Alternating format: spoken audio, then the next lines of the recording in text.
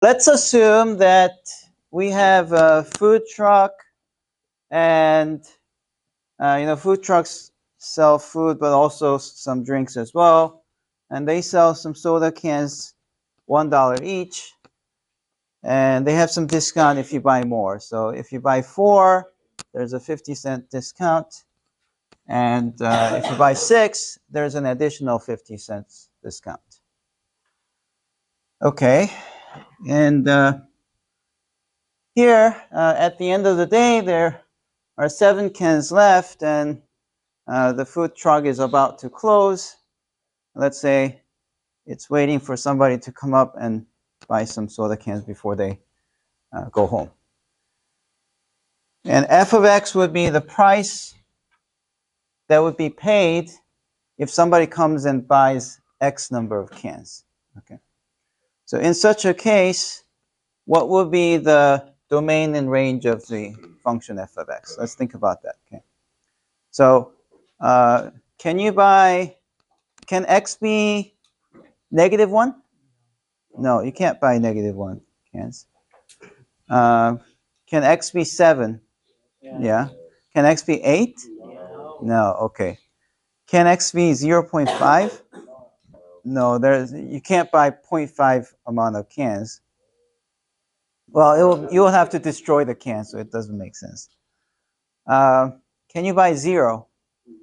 You don't have. Yeah, you don't have to buy. So I guess that's not so clear here. So maybe if I have to grade this, then I'll probably give correct full credit to people who include 0 or not include 0. For us, let's just include 0 for the sake of it. Okay. So let's first think about the domain. What are the allowed numbers if we allow 0? 0, 1, 2, 3, 4, 5, 6, 7. Okay. Those are the only allowed numbers. That will be the domain. Because what's a domain? Domains are the allowed inputs to the function, right? Things that you're allowed to plug into the function. Okay, what about the range? Well, if you buy 0, what's the price? 0. If you buy 1 can, it's 1. If you buy 2 cans, it's 2. 3, it's 3. But now, if you buy 4, what is it? Instead of having to charge $4, there's a 50-cent discount, right? So 4 minus 50 cents, what's that? 350. And then what about 5? 450, because you pay 350 for 4 cans, but then you have to buy one more, so it's 450. How about 6? Because, well, 6 cans should be $6, but there are 50 cents and another additional 50 cents, so $1 discount. So it's 6 minus 1, which is $5. And then 7, it'll be 6. Okay, good. So that will be your range. Now let's try to draw the graph.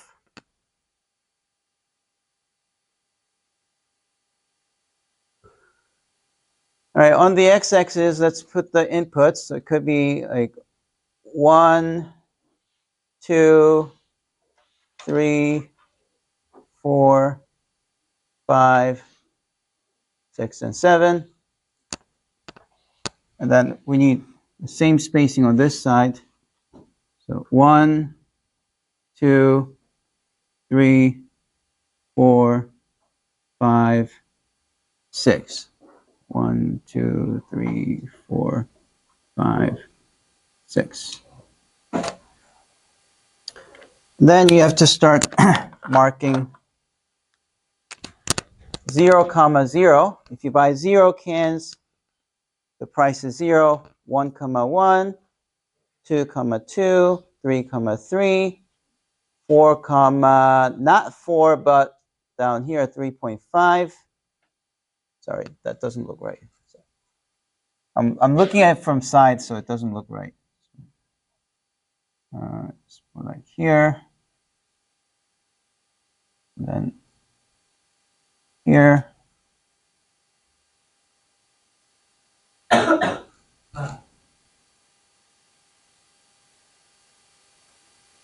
Okay.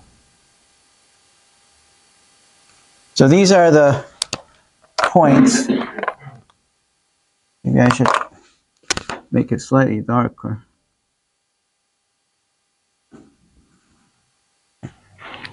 It's tempting to connect these by curves, but you shouldn't do that, because if you connect them, that means you're allowing numbers in between to be plugged in, but that's not what you have, right? Only you have like discrete numbers. You have 0, 1, 2, 3, 4, 5, 6, 7 discrete, and you have discrete possible values. So that's the function. All right, so now comes the big topic of today. What is the F inverse of $450? What do you think?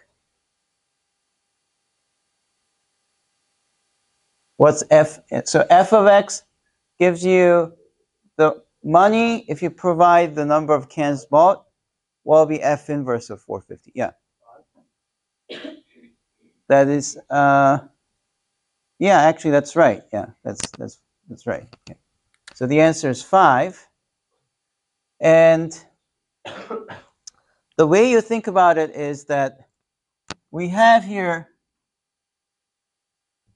5 comma 450, right? So what the inverse function does is it's a function that switches input and output. So imagine this. Your friend bought some soda, and he just shows you the receipt. It has to be reimbursed for something. Okay, but the receipt doesn't tell how many of which was bought. It just has like the amount 450. And now you have to somehow fill in some paperwork saying that you really bought 5. Okay, so sometimes just from the amount paid, you have to figure out what the actual things were bought, right? You have to do the inverse process. And the function that does such a thing is called the inverse function. So what inverse function does is that inverse function switches input and output. Okay, that's what inverse function does. Inverse function switches input and output. The input becomes the output becomes the input. So here, the input was number of cans bought, output was the price that you have to pay. Over here, for the inverse function, it's the price you paid, and the output will be how many cans you actually bought for that price to be paid. Okay? So that's what you have. Okay, let's do another exercise. What's F inverse of 350 and then F? Let's do this one by one. You have F of what? What's F inverse of 350? 4. 4 cans need to be bought, to be paid $3.50. What is F of 4? You're back to 350 again, right? Yes? Yeah. That's the answer. Yeah, that's a simple question. But what we learn from here is that if you apply inverse and then the original function again, you're going to get back what you plugged in. Isn't that right? Yeah, if you plug in 350, you're going to get back 350 because F and F inverse, they basically cancel each other. So one of the important identities that you will need to know is that if you put an F inverse inside the function F, you're going to get back X. Okay. And if you have a function and you apply an inverse function to the function, you're going to get back X because it's like there's a cancellation happening between the two. Yeah. Now we're not multiplying. You have to be careful when we write like this. we're plugging in a function into the other function. That's called function composition. And sometimes, instead of being written this way, you will see that often it's written like f circle f inverse of x equals to x, and f inverse circle f of x equals to x. That's another way to write it. And this small circle means it's not the product. It means that you're plugging this function into the other function. That's what this means. It's a function composition. All right. Now, this way of these two identities will be very crucial when we learn logs later in this semester. Yeah. Okay, now let's draw the graph of f inverse of x. So I have 1, 2, 3, 4, 5, 6. 1, 2, 3. And then there's also 1, 2, 3, 4, 5, 6, 7.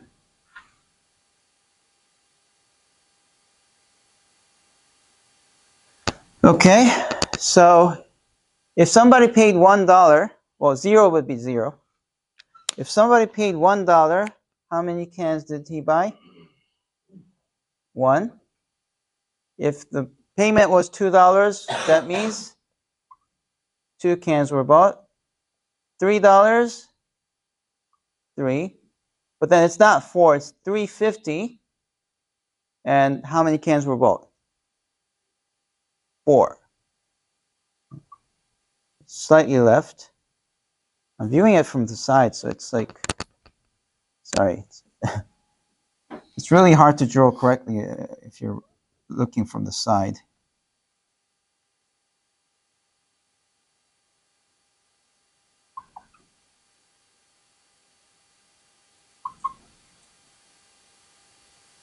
Then instead of 5, you have 4.5, leading you to 5.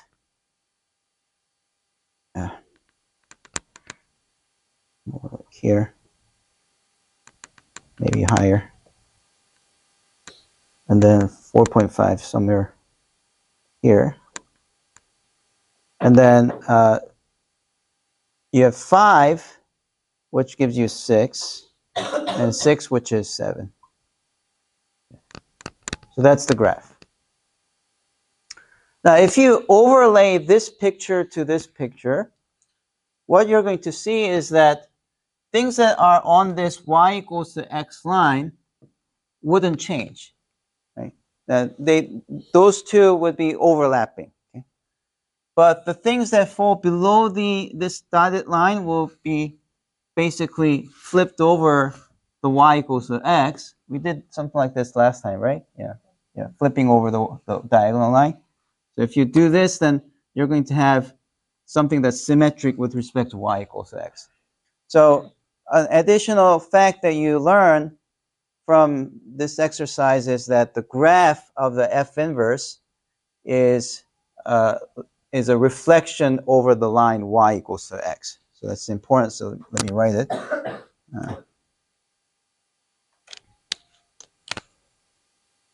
Graph of f inverse of x is the reflection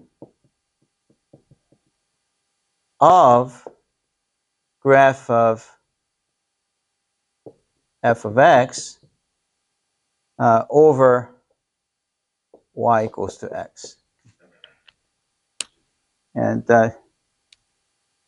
usually you don't have to say this, it's kind of given, right? So graph of f inverse is the reflection over y equals x. That's what we learn.